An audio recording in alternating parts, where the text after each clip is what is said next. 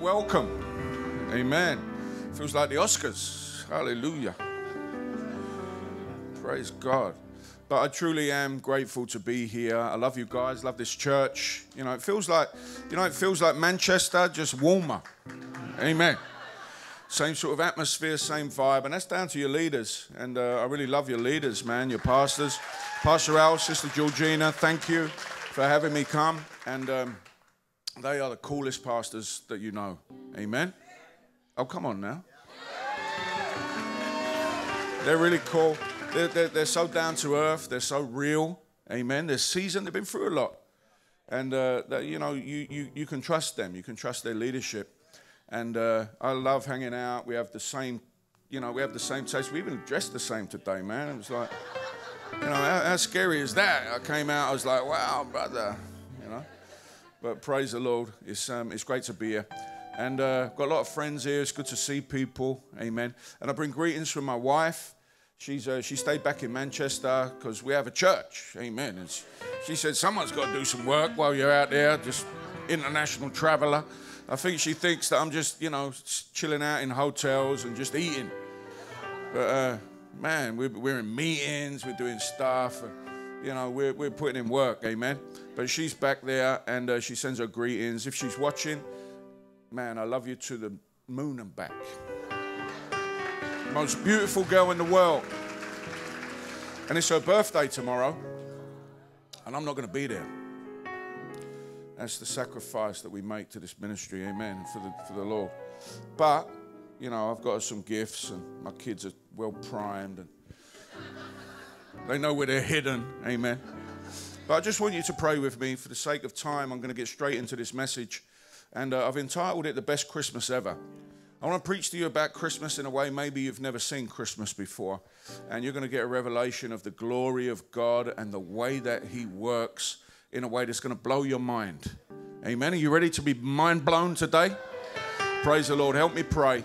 Heavenly Father, we thank you for the presence of your Holy Spirit in this place. We ask, oh God, that you would enlarge our capacity to understand who you are. Lord, because there's so much of you. There is so much goodness that you want us to know about who you are. And in Jesus' name, we pray that no one would leave this place the same today. We declare that Jesus Christ is the reason for the season and is the reason for every season in our lives. We give him all the glory and we thank you. In Jesus' name, amen. God bless you. I want you to turn very quickly in your Bible to Luke chapter 2. I'm going to read first 7 verses. And you can stand for 7 verses. Amen. And then you can sit down. And I'm not going to keep you long because I know that we've got another service coming.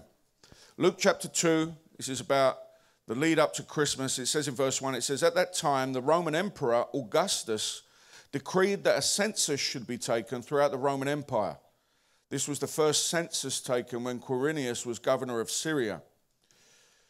All returned to their own ancestral towns to register for this census, and because Joseph was a descendant of King David, he had to go to Bethlehem in Judea, David's ancient home.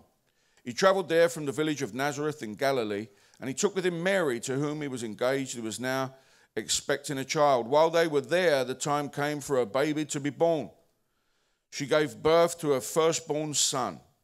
She wrapped him snugly in strips of cloth and laid him in a manger, because there was no lodging available for them. Please take your seats.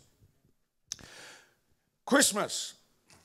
For many people, it has a good feel. It's a good vibe. It's a wonderful time.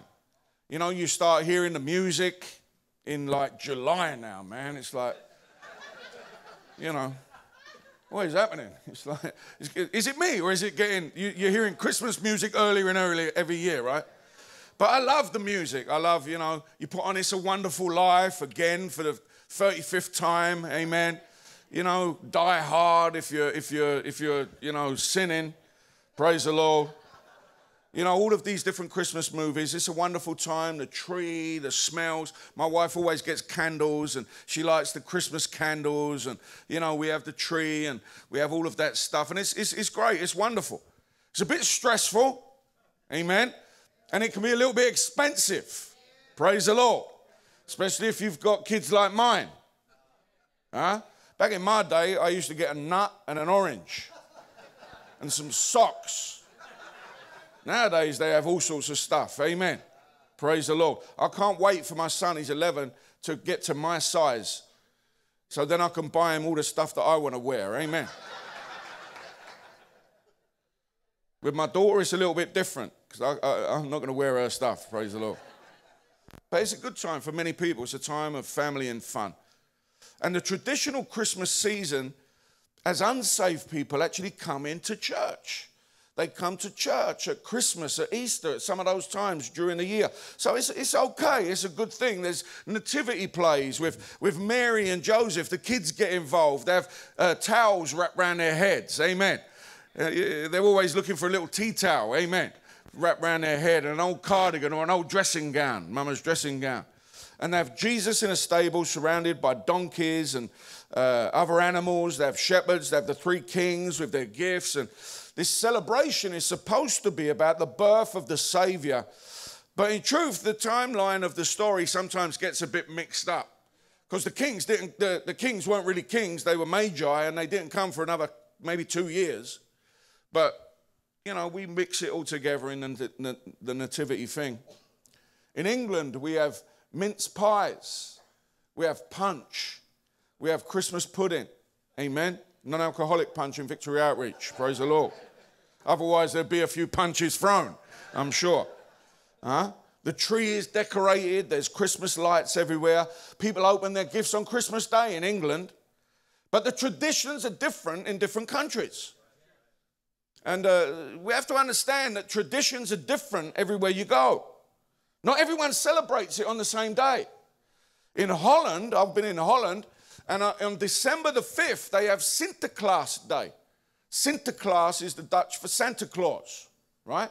And he has this little dude called Zwarte Piet, Black Pete.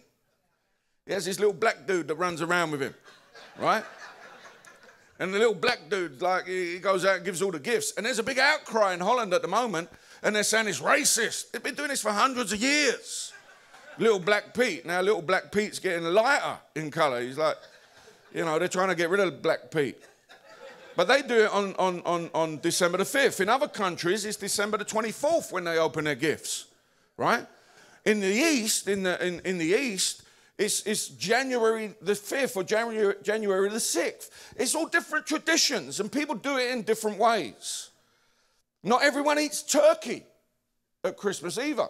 In Jamaica, they have saltfish and curry goat and oxtail. Come on now.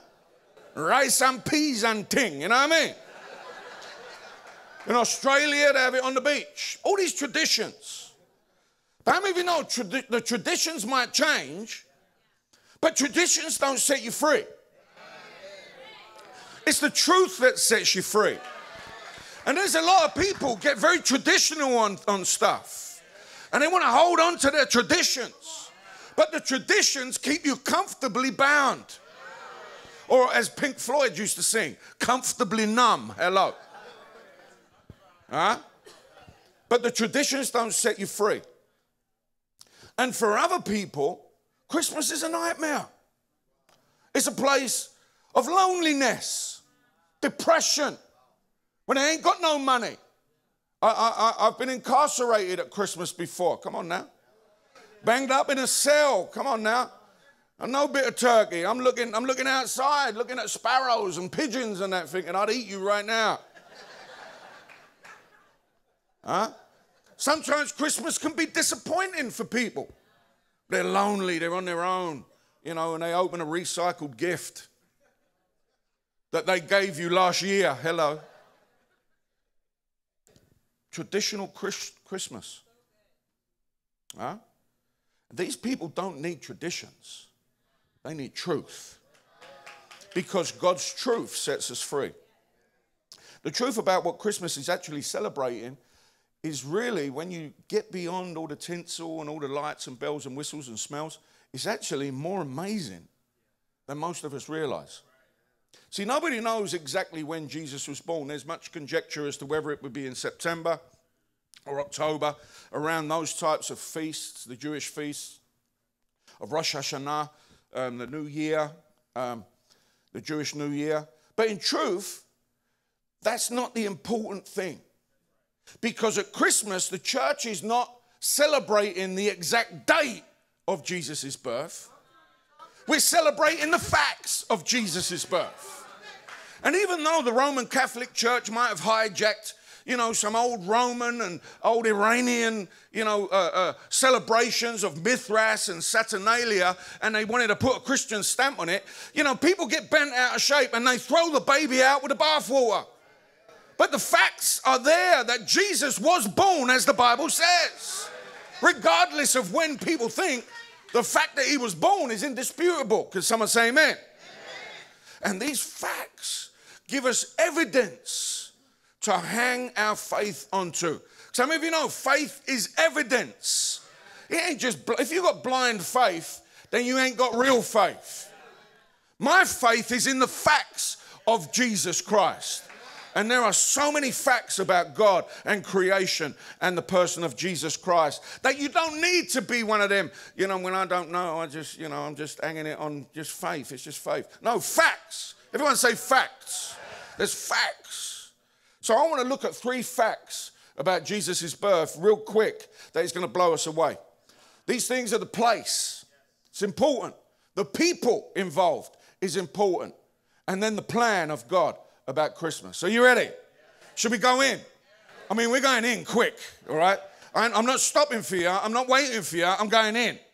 If I need to engage you with jokes and humor, then forget it. We ain't got time for that this service. Amen? Praise the Lord. I'm going in. We're going to get some facts. Are you ready? All right. That's enough pumping. I ain't pumping you up no more. I'm not here to hype you. I'm here to help you today. Hallelujah. So first we want to look at the place. This will blow you away, man. This blew me away. I was on a mission field in Israel for Victory Outreach. I'm a graduate of the home. I'm an ex-heroin addict. I'm an ex-criminal, right? I'm a home graduate. Hallelujah. My wife's a home graduate. I've been on the mission field in India. I've been in Israel. I used to run the men's home in Jerusalem. Check that out. Praise the Lord. And when I was over there, I was around these Jewish people that were Christians, that had become Christians, and they go deep in the scriptures. And I learned a little bit of Hebrew when I was out there. But these things that I learned there blew me away. They've changed my perspective on this whole thing. First of all, the place there it happened. Why is it so important? Well, the town of his birth was Bethlehem. We already read that. And it means the house of bread. It was the place that was prophesied in Scripture about the coming of the Messiah. In Micah, the prophet Micah, chapter 5, verse 2, it says this, "But you, Bethlehem Ephrathah, though you are little among the thousands of Judah, yet out of you shall come forth to me the one to be ruler in Israel, whose goings forth are from old, from everlasting." And this is where Mary and Joseph came from Nazareth. There's probably a 3-day journey. And they had to come there. Every male had to go to his ancestral home to register for the tax census. The Romans were taxing people, and you had to go back to the place of your birth. Come on now. Some of you will be going back south over the border. Hallelujah. Be going back to Guadalajara or, Oxahaxo, or whatever, Some people will be going, back to Africa. Come on now. Hallelujah. Jamaica. But they had to go all the way back, and because Joseph was descended from the royal line of King David. And in Matthew chapter 1, verses 1 through 16, we see his lineage going all the way back. And that's important, because the Messiah was to be called the Son of David. So he had to have the lineage. They had to have a proven lineage going back to David. Mary was also of royal lineage, and she could trace her ancestors all the way back to Adam. Check it out. So it went all the way through. You see this in Luke's genealogy, chapter 3, verses 23 through 38. And this is also important because of what God said to the first couple, Adam and Eve, after their fall in Eden. And he said to them that their seed, or the offspring of the woman, would crush the head of the Nakash, the serpent, right? It was, by the way, it wasn't a talking snake. Hallelujah. It was a celestial being, a fallen angel. And this, when her offspring would reverse the curse. So it had to be proven. And the Bible proves it to us that not only was Jesus a son of David, but also he was a descendant of Adam. He was a real human, in other words. And so they came to Bethlehem and it was packed. There was nowhere to go. And the Bible then just says that Mary then gave birth and wrapped the baby in swaddling cloths, laid him in a manger, which is another word for a stall. But this is where your mind starts getting blown, man. So let's move on to the people real quick. We're leaving the place. We're going to add this next part as well. We're adding the people now to the place. This is going to blow your mind, blow you away. The next part of the story introduces some people. Some of you know God loves people. People are important to God, right? And he uses people to fulfill his plan. That's the power. He don't need us. He don't need you. But praise God, he uses people like us, amen, to fulfill his plan. First, we see another celestial being, an angel or a messenger of God, and he appears to some shepherds. Luke chapter 2, I'm going to read it out real quick. Verse 8 says, that night there were shepherds staying in the fields nearby. You know the song, while shepherds washed their socks by night. Amen. All seated round the tub, the angel of the Lord came down and they began to scrub. You heard it like that? Some of you are like, what is he talking about, man? That's an English thing. They were nearby, they were guarding their flocks of sheep. This is important. Suddenly an angel of the Lord appeared among them and the radiance of the Lord's glory surrounded them. They were terrified. But the angel reassured them. Don't be afraid, he said. I bring you good news that will bring great joy to all people. The Savior, yes, the Messiah, the Lord has been born today in Bethlehem, in the city of David. Now watch this. And you will recognize him by this sign. You will find a baby wrapped snugly in strips of cloth lying in a manger. Suddenly the angel was joined by a vast host of others, the armies of heaven, praising God and saying, glory to God in the highest heaven, and peace on earth to those with whom God is pleased. When the angels had returned to heaven, the shepherds said to each other, let's go to Bethlehem. Let's see this thing that has happened, which the Lord has told us about. They hurried to the village. They found Mary and Joseph, and there was the baby lying in the manger. Watch this. This is where it gets good. After seeing him, the shepherds told everyone what had happened and what the angel had said to them about this child. All who heard the shepherd's story were astonished. But Mary kept all these things in her heart and thought about them often. The shepherds went back to their flocks, glorifying and praising God for all they had heard and seen. It was just as the angel had told them. Now, why is this important? Because they're simple, humble folk. Why angels? Sometimes we think that God, because they were humble folk and, they were angels and, came down and the shepherds and nice little shepherds. And, sometimes we've heard it, they're just humble folk. This is not that. This is not it. There's something else, man. Micah the prophet, once again, helps us to see something powerful. Micah chapter 4, verse 8 says this. It says, O you, O tower of the flock. O you, O tower of the flock. In Hebrew, this is the word Migdal Ada. Migdal Ada. Everyone say it. Migdal Ada. Migdal Ada. Come on, speak Hebrew. Migdal Ada. This might be the holiest you've been all week. Migdal Ada. Right? It literally means the tower of the flock. It was a strong point for the flocks. Watch this. It says, to you shall it come, even the former dominion shall come, the kingdom of the daughter of Jerusalem. This is where the perfection of the people in the place come together. See, whenever we watch the nativity plays, we see Mary and Joseph walking through Nazareth being told there's no room for them at the inn. Right? Knock, knock, knock. I'm sorry, there's no room for you. Oh, and they walk along. Oh, there's no room for us. She's like, oh. And we feel sorry for them, right? Right? You feel sorry for them. There's no room at the inn. Huh? And we think, man, boo, that's not good. Poor Jesus, going to be born in a stable. He's in a manger, poor thing. And while it's true that the reality of Jesus' birth and his death are both hard and full of blood and pain, the truth is they both happen in perfect places. Watch this. The place where the angels appeared to the shepherds is traditionally known as the tower of the flock. But this is important. Why is this important, man? It is near Bethlehem. One commentator notes this. He says the watchtower from ancient times was used by the shepherds for protection from their enemies and wild beasts. It was the place the ewes were brought to give birth to the lambs. These special lambs came from a unique flock, which was designated the only flock, the royal flock, where the lambs would be used as the sacrifices in the temple. Now watch this.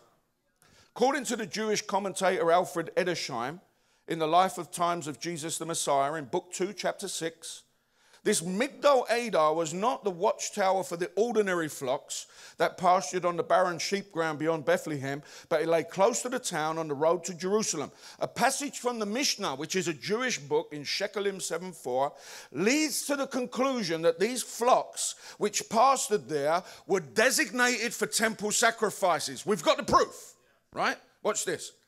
So what we to make of all this? Why is it important? First, we know that the Migdal Adar was the watchtower that guarded the temple flocks that were being raised to use as sacrificial offerings, right? Think about this. Think about this. Where was the baby that was going to be born here going to end up? Right? Thank God there was no room at the inn. Because if he'd have been born in the comfort of the inn, he wouldn't have qualified. Oh. And then we come to the shepherds. Why was it important that the shepherds would turn up? Because the shepherds were the experts in identifying which lambs were without spot or blemish that would then qualify to go into the flock from which would come the sacrifices at Passover for the sins of the people. See, sometimes we think, oh, the shepherds, poor things, you know, they're just out there, you know, low-class workers. Come on now. Construction workers or, you know, the gardener. Come on now. Or someone who works in a bakery, or, you know, poor shepherds, just low-class workers. And sometimes we look down on people that maybe are not doing what it is that we think is successful. But how many of you know, in God's eyes, these were the experts. He didn't go to the innkeeper because the innkeeper weren't qualified to check out if that lamb was right. He didn't go to the priest. The priests weren't qualified. The priests were qualified to do what the priests did. But the shepherds were the ones that were qualified to check out and see whether or not Jesus was the real thing. They were specially educated in what an animal that was to be sacrificed had to be like. And it was their job to make sure that none of the animals were hurt, damaged, or blemished. In Exodus chapter 12, verse 5, it says about the lambs, it said, your lamb should be without blemish, a male of the first year. And then, when they identified the lambs, they wrapped them immediately in these cloths to keep them from getting damaged, keep them safe. And all the cloths would have been laying there. So these royal shepherds were told by an angel to go and check out the baby in the Migdal Adar, just as they would check out a lamb destined to become a sacrifice in the temple. And what did they decide? Verse 20 tells us. He said, the shepherds went back to their flocks, glorifying and praising God for all they had heard and seen. It's the real thing. This is it. This is the real thing. This baby that has been born in that place is the real thing, man.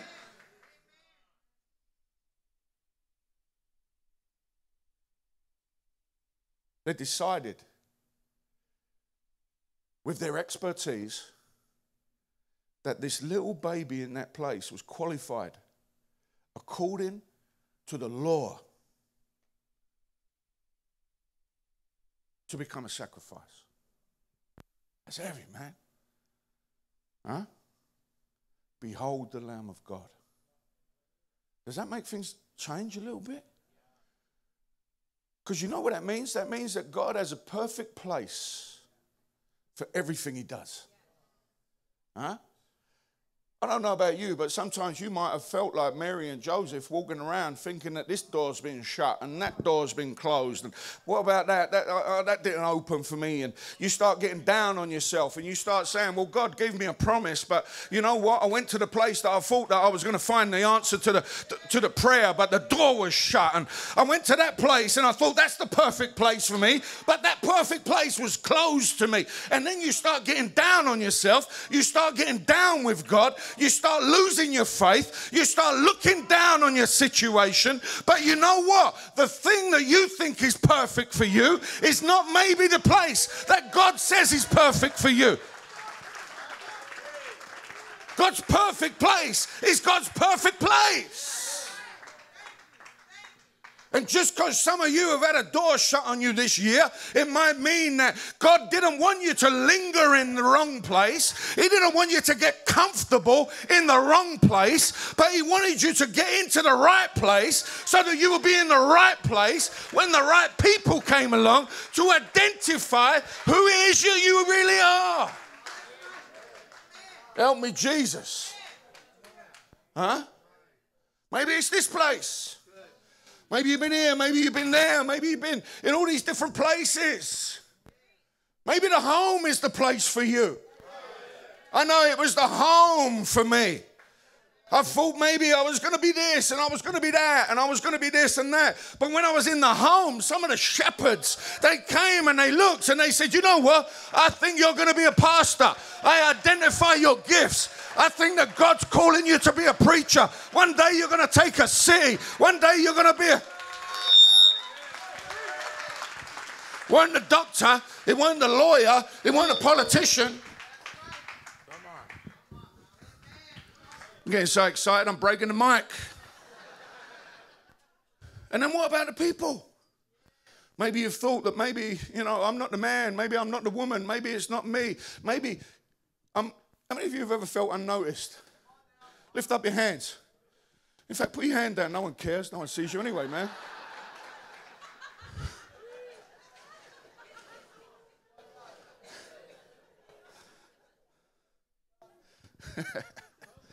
Someone phoned me up once and said, Pastor, I said, what's the matter? They said, Pastor, I'm really feeling rejected. I said, oh, yeah. I said, is there anyone else there I can speak to right now?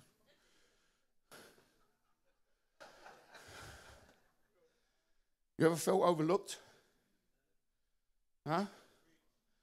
You think that this is it? This is it, man. This is where I need to be. I need to be there. Huh? I want to be the priest. What about if God wants you to be the shepherd?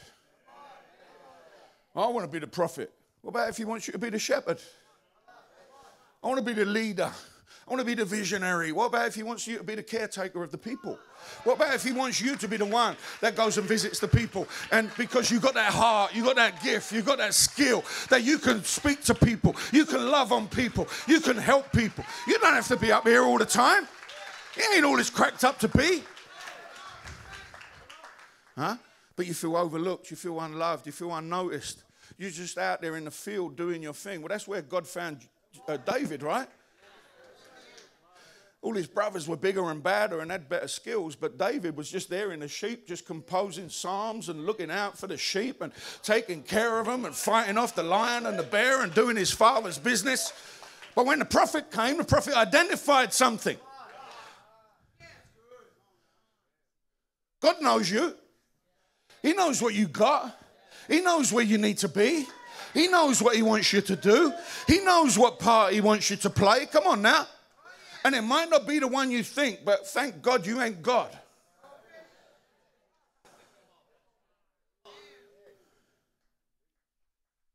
So what have we got so far? We got God's perfect place. Huh? There was no room at the inn because God already had a perfect place assigned. Hallelujah. Huh? Then we have the perfect people. Never feel that you're too low or broken or of no use to anyone. Huh? If you've ever felt unnoticed, overlooked, unappreciated, remember the shepherds. Let Christmas remind you It ain't just about the gifts and singing songs and singing carols and, having to deal with a demon that attacks Christians' finances in the new year. You know what his name is? Bill. Credit card bill. Come on now. Huh? Wrestling with Bill after. Don't worry about all that stuff. Understand when you're feeling low, you're feeling unappreciated, you're feeling overlooked, you're feeling that no one knows and no one cares what you're doing. No one sees your gift. Remember the shepherds.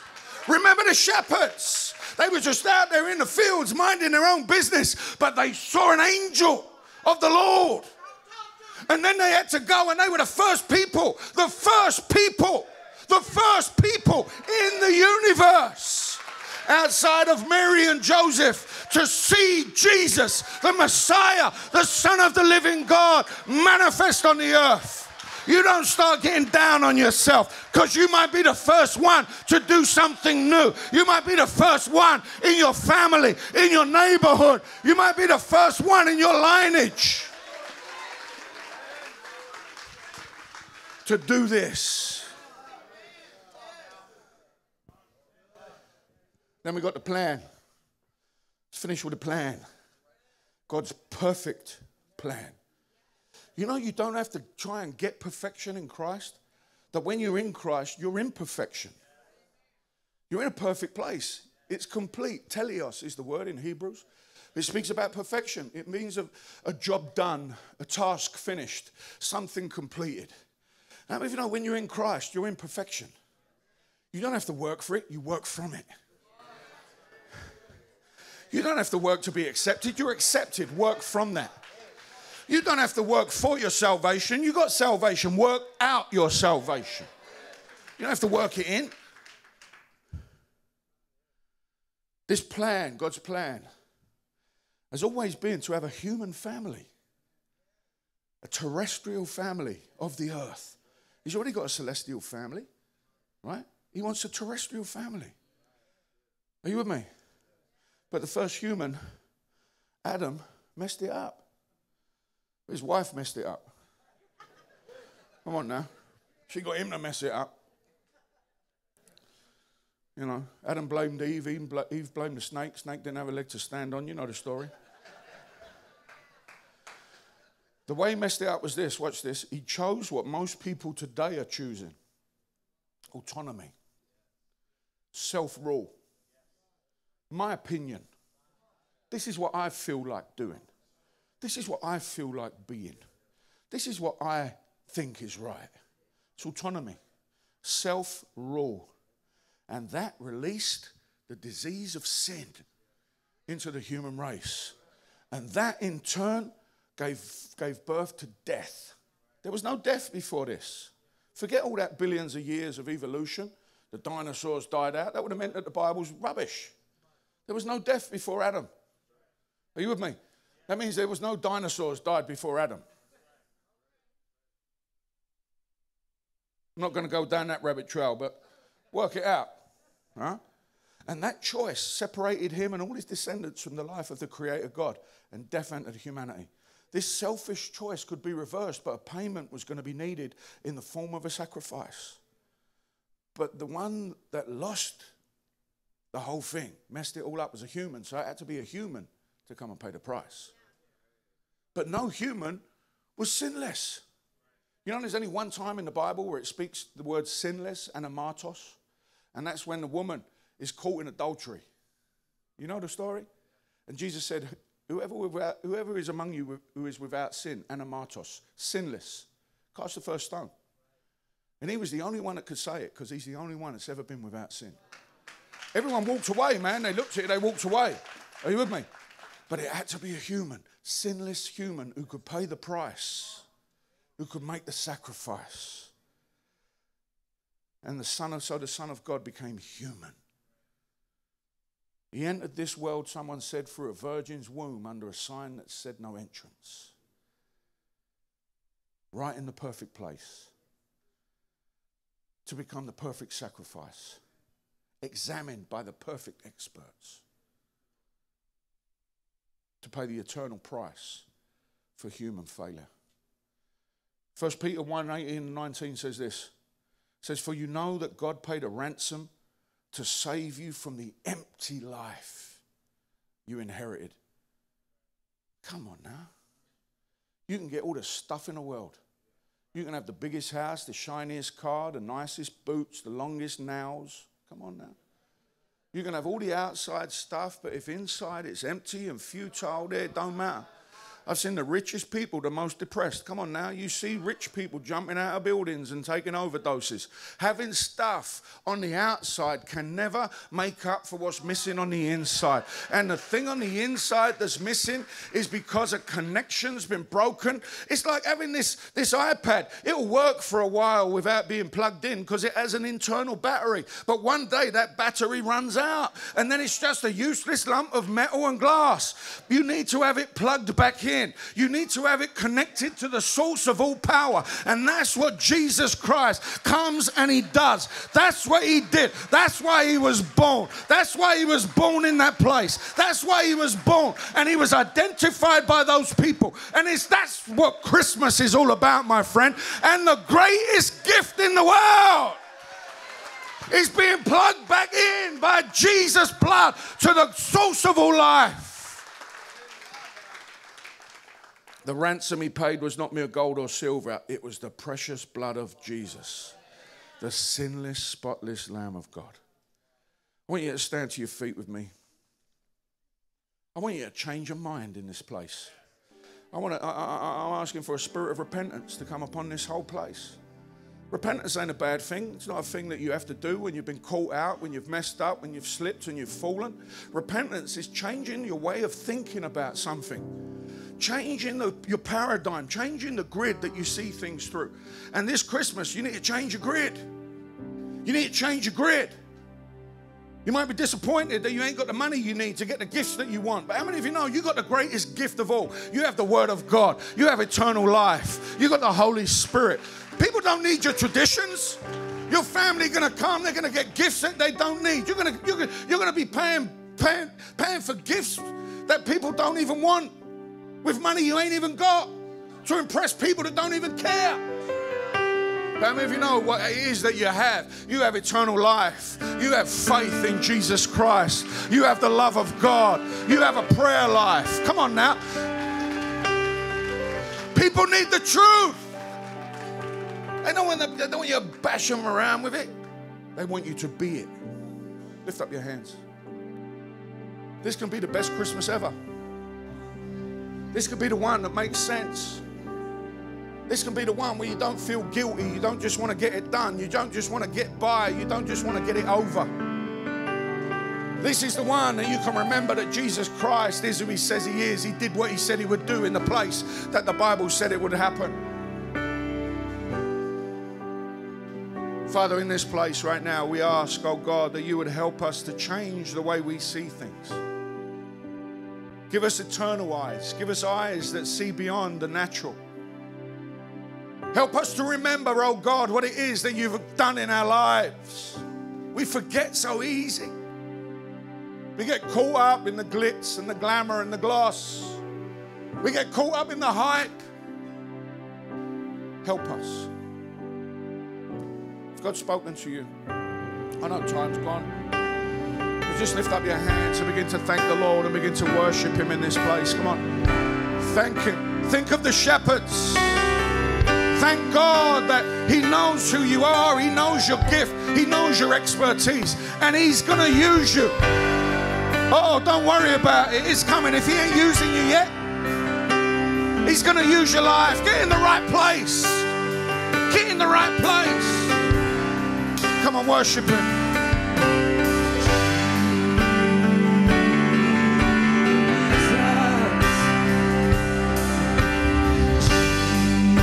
Come on, lift your hands, everybody.